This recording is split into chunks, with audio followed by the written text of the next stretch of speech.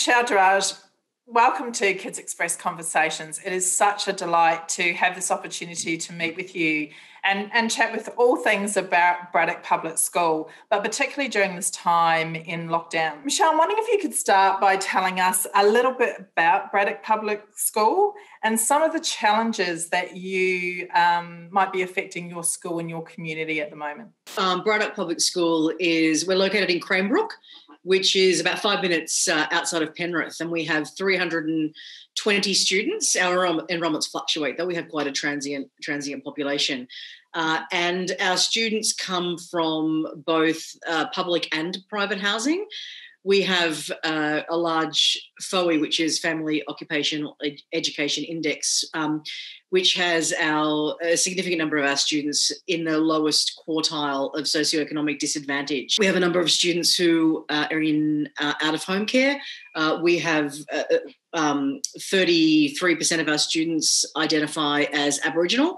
But I wonder right now, when we look at literally, if we just look at lockdown, what do you fear right now for our children?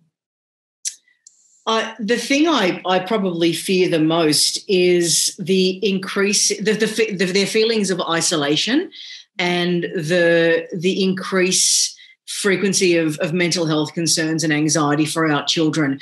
We were seeing that more frequently before lockdown, before last year's COVID lockdown, and we had to do a significant amount of support when our students came back to get them into routine, for them to become familiarise them again with what it was to be at school, to know that to ensure that they knew that we were there for them. And I suppose the thing I fear the most is that we're not seeing them every day, so we're not seeing their anxieties to be able to allay any fears or anxieties they have. One of the things that we're focusing on for our school plan is connections between our students with each other, connections for our students with their teachers, connections with our teachers with parents.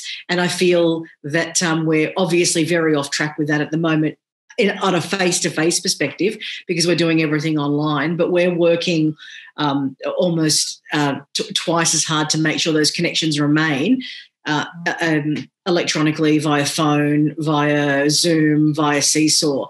But I fear that they'll feel isolated. That really important piece around connection is just such a vital thing that we're all missing at the moment. And I think that particularly for our children, and from a KidsXpress point of view, even before we knew what COVID-19 was, we already knew that there was significant issues across the board in Australia in terms of children's mental health, and KidsXpress has very much been advocating in that space. But now that we have COVID and now we have the sense of isolation for everybody, but we must not forget that this also affects our children. So yes, finding ways for their children to feel connected and within that connection have a sense of safety and a place to go. We were saying, I was talking to a colleague yesterday about the fact that in addition to the sense of isolation and and not connecting with their peers and with other families, there's also the fact that they're constantly exposed to the media and social media, which as adults, it's difficult to switch off, but we do, because we can make a conscious effort to say, that's enough, I can't hear anymore. And also we have the maturity and we're grown up to be able to put that into perspective. Children don't. And if they don't have the people at home also who don't have the nous to do that either, then it puts them in, and there's another layer of concern in terms of what it is they're being exposed to with all of the news reports about COVID. If you could add or change anything to the education system right now, what do you think would have the greatest impact on the well-being of students and children?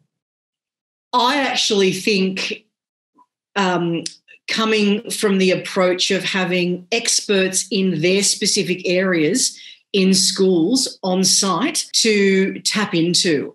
So we had done a significant amount of work on well-being, We did positive behaviour for learning, that we are safe, respectful, responsible students.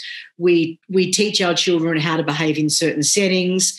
We refer them to the counsellor when we're required. If they need a behaviour support plan, we really work to make sure there's skills and strategies in that support plan that will make a difference to behaviour. We've done a whole lot of professional learning on students in trauma, students with behaviour needs, with occupational therapy needs. But we're not any of those things. We are educators. We're experts in education. So to answer your question in terms of what would I change, I would actually add it as an option for schools to have occupational therapists, speech therapists, expressive therapists on site as a part of staff to add that expertise above and beyond education.